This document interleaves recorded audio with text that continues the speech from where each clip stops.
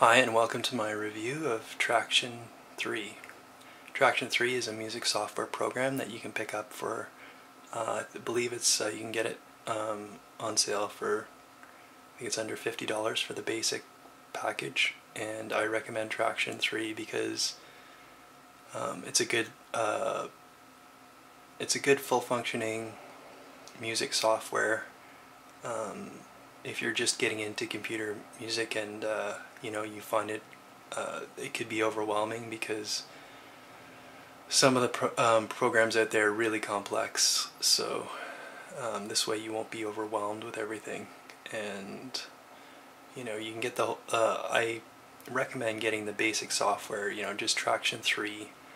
Just get the the project pack or the basic pack or whatever, and it has everything you need. And as you can see, I'm running it on a PC, and it works on Windows 7. And one thing you do need is you need a keyboard, so I'll show you my keyboard. There you can see my keyboard, so you need to have a keyboard connected to it so you can play chords or melodies and things like that.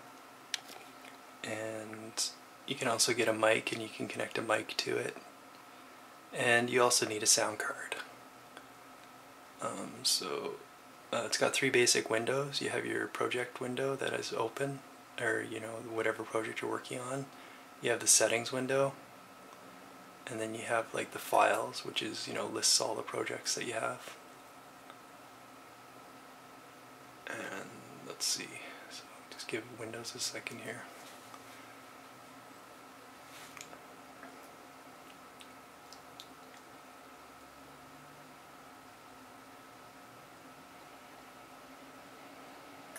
Okay,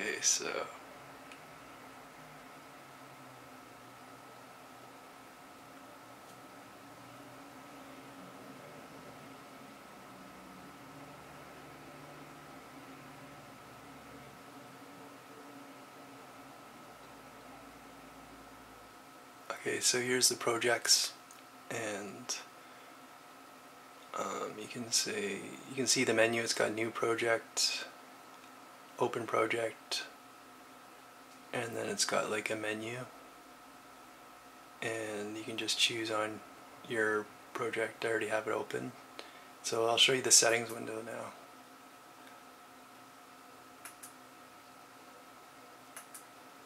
Okay, here's the settings window, and this is where you can set up your software and your hardware. So here's where you can see your sound card under audio. You'll see your sound card should come up, and then you can choose like the device, and I've got two here, ASIO and direct sound. So then it should you can click here, it'll only show the enabled devices, and you can see here's my outputs, and then if you scroll down, those are all my inputs. So you can see I've got ADAT, I've got SPDIF, and then it's got MIDI. So under MIDI you can find your keyboard if you have any other MIDI devices. Here's plugins. Plugins are for software instruments and things like drum machines and synthesizers. And you can add, if you know where the folder is located, you just hit add path, and then you find on your computer that folder, and then you click OK, and then it'll add it there. And then you have to scan it, and then it'll find your VSTs, and then when they're set up correctly, we'll go right into the project. And here you have all your tracks. You can scroll it up and down. Here's track 1, track 2, track 3, track 4, track 5, track 6. And if you've got a MIDI keyboard set up like I do, you can just click left click on the track, and then you scroll down and you can find here all my sound card inputs, and here's my keyboard. There's my keyboard, Remote SL. So basically, and then you know, here it is. I have the remote SL already added, and there you can see there's the keyboard. It has some MIDI information right here, and so now when I play the keyboard, that's a horrible sound, but you can see that it'll play it right there. It'll play whatever sound that I have it set up to play.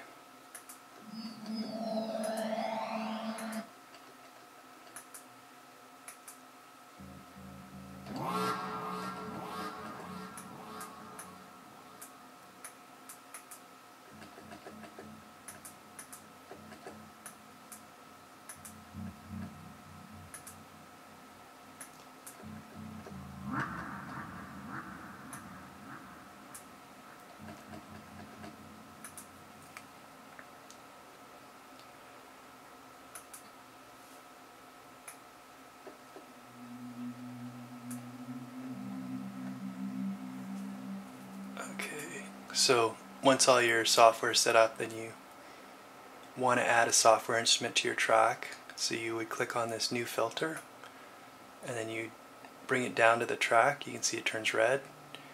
So you wanted to add it to this track here, then you let it go, and that gives you the list. And these are all of the software that I have on my computer. So you can see that Tracktion gives you a good amount of stuff. So Tracktion, here's what you get, like just with the basic Tracktion, and I haven't even installed everything.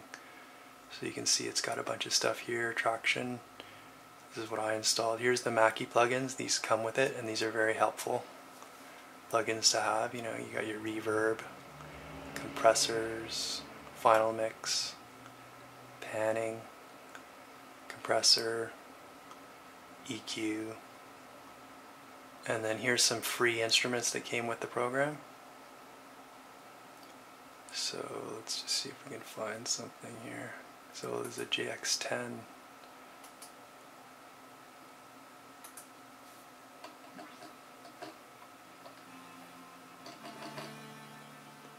And okay, so that's basically it. And then if you want to record, you just hit record.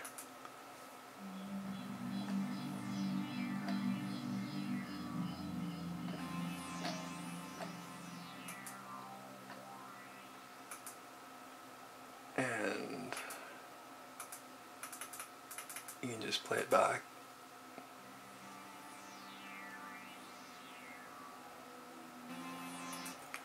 And you can also edit the MIDI clips. So you can scroll down here to look at this track. And there you go. Oops. So here's a MIDI track right here, and then you can, you can pull this bar along, and you can see it better. And you can shrink it or make it wider. And here's the menu, so you can see there's a velocity, so you can see the velocity. You unclick that, you can just see all of the regular, and then here you can select MIDI, and you can draw, you can erase, and here's a line tool, so you can draw in MIDI notes with a line. And once you select them, you can do interesting things too.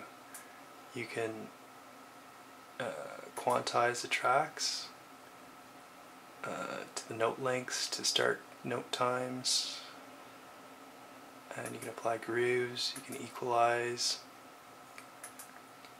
and things like that. See, it's got some good MIDI features as well.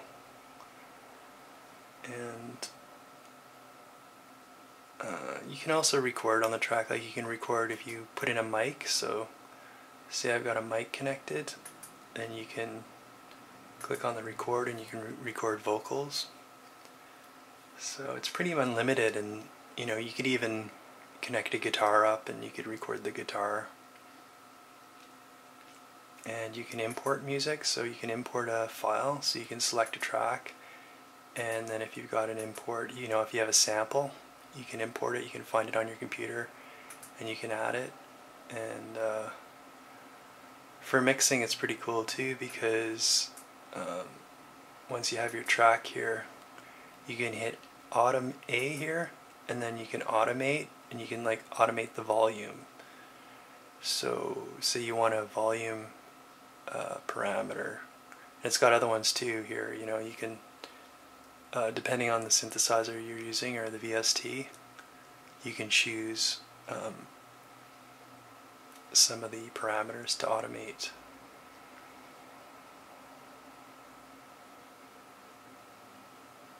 And so here we can do a volume, and I'll show you how to do that. So it creates a volume, a line where, you know, it'll, and then you can actually click on that line and you can add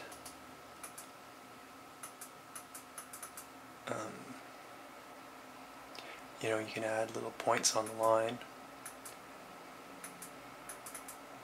Oh, there we go. And then you can drag those points, see? So there you can modify the volume of the track that way. It's good for mixing. It's really good for mixing. And then to wrap up the whole thing, you can export it. You can create an audio file, you can create an MP3 file, and it gives you this little window here, and then you can record it to MP3. So it's basically, I mean, some of the programs out there are really complicated, and if you're just learning, if you've got a musical background and you just want to learn how to record, you know, your piano or anything like that, vocals, you know, in a professional kind of way, you know, with some editing involved, and you can add effects and things like that. I mean, you pretty much can't go wrong for $40 for Tracktion 3. So anyways, that's a quick summary of Tracktion 3 for you.